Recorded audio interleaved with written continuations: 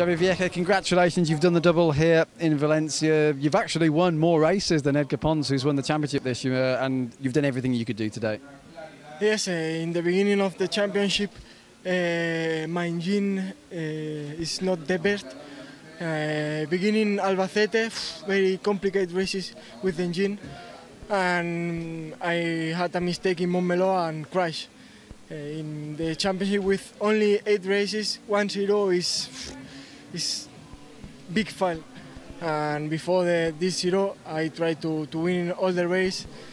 And good, I'm happy. My last races of the championship, I'm very happy. I get a lot of winnings. And it's all. In the first race I win, but Edgar, he finished second. And I think it's likely impossible winning the championship. And I don't think nothing more. I start the race and push to the limit all the laps, enjoying the last race of the championship and finally winning for good gap. And I'm very happy.